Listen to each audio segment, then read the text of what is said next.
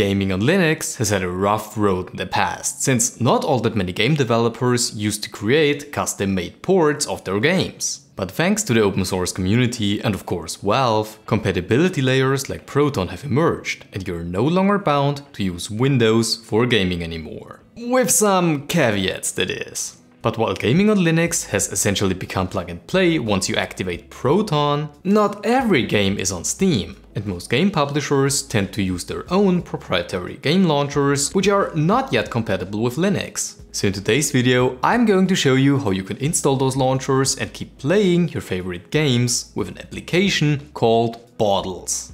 Oh, and it also works on the Steam Deck. So let's start off with what even is Bottles? Bottles is an application that, similar to Proton, allows you to run Windows software on Linux by utilizing translation tools like Wine. However, in contrast to just installing Wine on your system and installing apps like you would on Windows, Bottles more easily allows you to create several isolated environments, which can hold different optimizations depending on if you want to run an application, play games, or whatever else. Let me show you how it works by installing Ubisoft's game launcher Ubisoft Connect. Now, since I personally have several hard drives, I don't want my gaming data created on my main one, so I'm gonna change the path to where new bottles are being created. But this step is entirely optional. Let's start off with creating a new Windows environment by clicking on Create New Bottle. Let's name it Ubisoft Connect and choose the gaming preset below, as we of course want to play games. Once the bottle is created, all we have to do is to click on Install Programs and select Ubisoft Connect from the list of available applications. And we can start using Ubisoft Connect right away, like we would on Windows. Bottles also allows you to quickly install Battle.net, the new EA Games launcher, or Epic Games Store.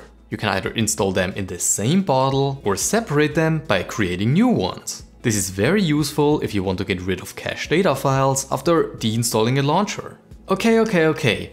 But what about applications that are not available in the applications list? You know, like the Rockstar Games launcher. Well, all you have to do is to download the setup.exe like you would on Windows and add it to Bottles with Add Shortcuts. Now we can run the setup, and once the installation is complete, it automatically gets added to the programs. Same goes for installed games. You can then add these programs to your desktop, the inbuilt library, or even to Steam, which is especially helpful on the Steam Deck. One thing that I should mention here is that if you installed Bottles as a Flatpak, then you need to allow it to access Steam. This can be achieved with these two commands from their homepage and the terminal, or if you prefer a GUI, you can also use Flatseal.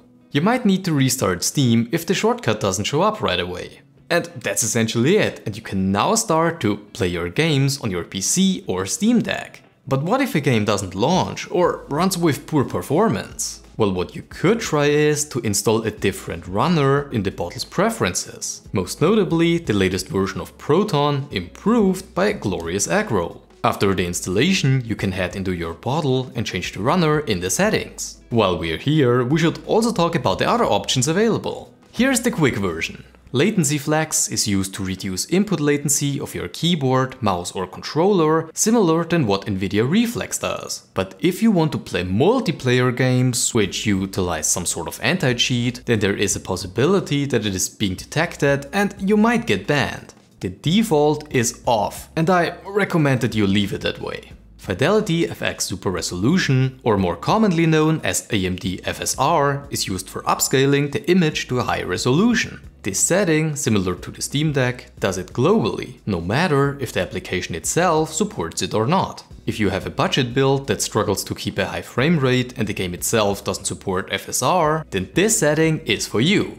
For the performance settings, it's best to leave F-Sync selected by default. However, I have seen a weird issue with the Ubisoft Connect launcher in the past, whereas it would get stuck on the updating screen when it was enabled. If you encounter a similar issue, then just choose E-Sync. It theoretically gives you slightly worse performance than F-Sync, though it rarely makes a difference. If you have a distro that automatically comes with Feral Game Mode installed, then you can toggle this setting right here, which applies some configuration changes to your system, making games run faster and more responsive. I haven't found any correlations that game mode messes with anti-cheat like Latency Flex does, so you also don't need to worry about that. If you can't enable it right away, then don't be sad. From my testing on my personal system, it made no difference whatsoever. I myself just used the default preset and it has worked great so far.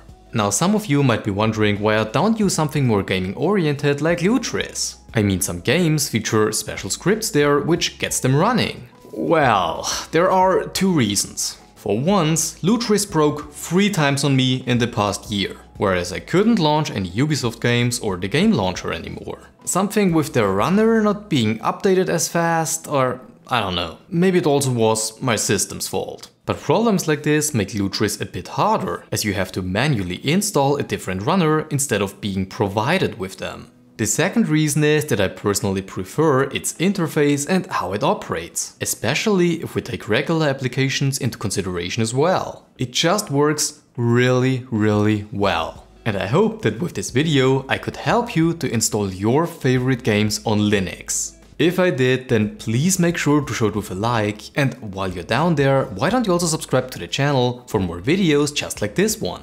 Thank you for watching, and all that's left to say now is good morning, good afternoon or good evening, wherever you are. I'll see you around.